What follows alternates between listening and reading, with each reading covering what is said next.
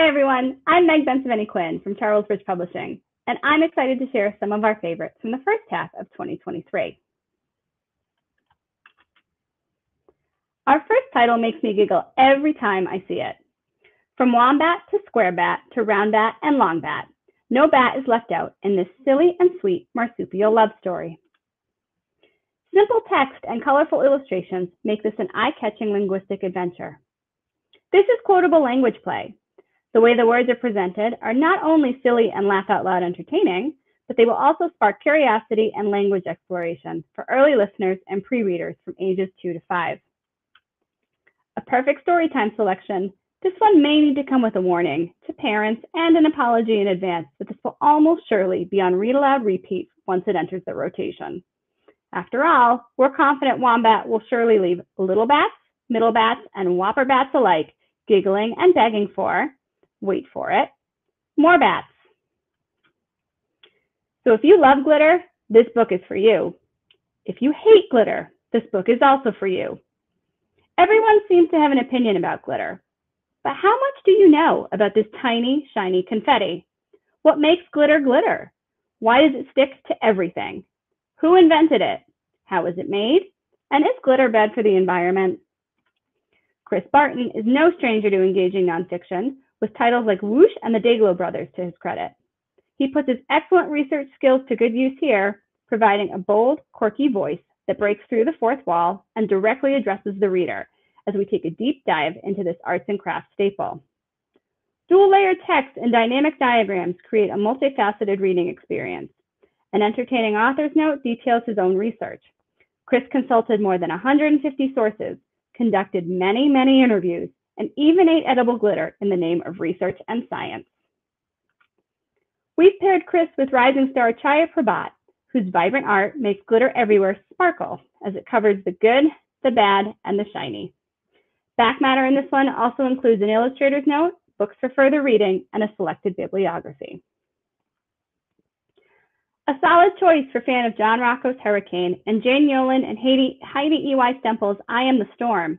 Our Roof is Blue will publish simultaneously in English and Spanish, offering up a heartfelt story of resilience that follows two siblings as they work to recover and rebuild after Hurricane Irma destroys their home in Puerto Rico. Before the storm, Antonio and his sister's roof was gray.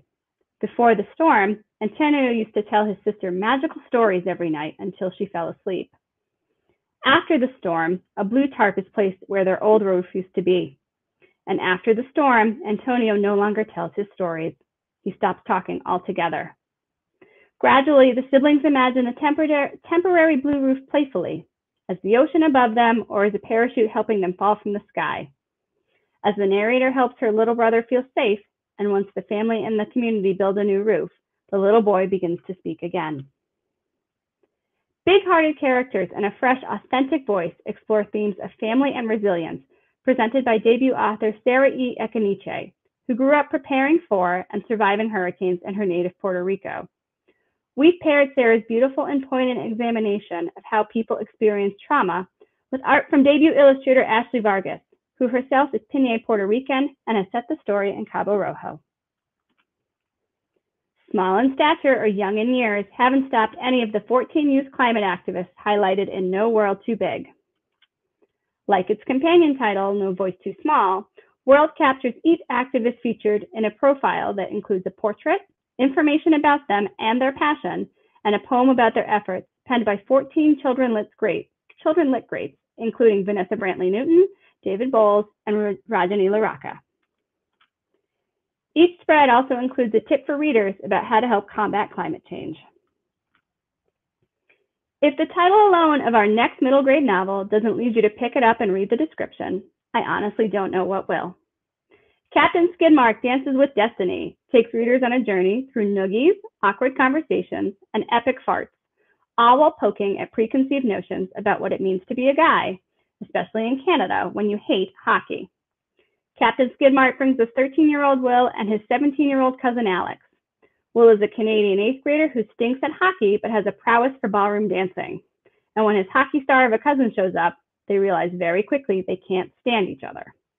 But nothing's black and white, with both boys battling others' expectations, and Will and Alex do indeed find common ground in a funny, nuanced, and fast-paced novel that ultimately asks readers to ponder what makes a family and what makes a man. The Remarkable Rescue at Milkweed Meadow is a lightly illustrated novel about friendship, community, bravery, death, and innocence. Sweet Butternut is one of 9 rabbit siblings that embraces the lesson of her family's stories. Stick to your own rabbit kind. But after befriending an incorrigible robin and a wounded deer, Butternut begins to question what she has been taught. Milkweed Meadow is one of those stories that's simple enough to grace chapter book shelves or safely sit in a middle grade section. The content is clean, the message uplifting, and the story illustrations sparse enough that it will satisfyingly serve a variety of taste and grade levels. At its core, it's a sweet message and clean story that's got a classic feel, memorable characters, and a solid message for ages 8 to 11. Nothing is really something, you all. A point-acclaimed author Liz Rush and cut paper artist Liz Goss demonstrate in this glorious picture book about exploration about the value of negative space and the broader meaning of nothingness.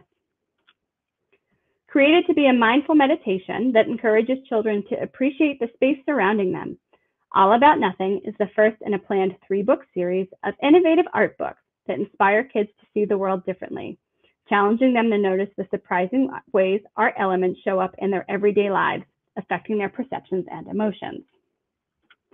What might be hidden in the negative space around things, and how is that space important? Whether it's negative space in art, free time during the day, or the space between people, when we allow ourselves a moment of nothingness, we make room for creativity and so much more. Meant for ages 4 to 8, All About Nothing presents sophisticated concepts with simplicity and clarity, with lots of room for thoughts and discussion. Eggs come in all shapes and sizes, and they can tell you a lot about an animal. From the same creative team that brought us pre-reader favorites Whose Poop Is That and Whose Footprint Is That, Whose Egg Is That is a clever preschool page-turner that pairs 7 eggs with information about the animal's survival mechanisms, asking kids to guess which animal laid which egg, introducing them to a wide variety of species, from ostriches to platypuses to even prehistoric creatures. Author Darren Lundy is a mammologist at the Smithsonian, and his back matter includes egg facts, while illustrator Kelsey Oside has included the fun and engaging detail that all eggs showcased in the book are drawn to actual size. Developed in collaboration with math experts at STEM education nonprofit Turk, under a grant from the Heising-Simons Foundation, the Storytelling Math series was developed to bring better math storybooks to children of all ages and backgrounds, demonstrating that kids are already awesome mathematical thinkers through stories written and illustrated by diverse creators, expanding representation in math books by including characters of color. This spring, Storytelling Math offers up Leah and Louise Puzzled, written by Anna Crespo and illustrated by Giovanna Medeiros. Leah and Louise have received a message from their grandmother, Vava. It's a puzzle with a secret message. To solve the puzzle, the twins start a hand-on exploration of spatial sense and geometry, sorting pieces, matching colors and shapes, and rotating pieces to fit. Finally, they finish the puzzle, and it's just in time. It's a picture of Ava, and she's coming from Brazil to visit. Research shows that puzzles are a powerful way for kids to develop spatial sense, which left us at Charlesbridge, puzzled as to why there weren't more puzzle books already available in the market for kids. I'm confident our next familiar face needs no introduction, with a new adventure in the Lola Reads series, where book-loving Lola and her playful little brother Leo celebrate family time and togetherness through reading, special activities, and new adventures. Lola's grandmother is coming to visit, and the family spends the week doing different activities, like shopping for presents for family back in Tanzania, having dance parties, and making special mandazi donuts. Nana Bibi and Lola share a special time as Nana Bibi remembers all the things she used to do with her own Nana in Lola's 8th adventure. I'm so pleased to share our new early reader series every day with April and May. May is tidy, April is not. April is showy, May is not. But April and May are best friends, and their pets are best friends too. These best friends have 7 fully illustrated adventures lined up for releases through fall and spring, celebrating friendship with a story for each day of the week that models key social emotional skills like cooperation, communication, empathy, and decision-making. series itself is penned by Megan Dad-Lambert, whose experience as a children's literature scholar, not to mention a mastermind behind the whole book approach and how to shake up story time and get kids reading, informs her strong writing and spot-on early reader voice.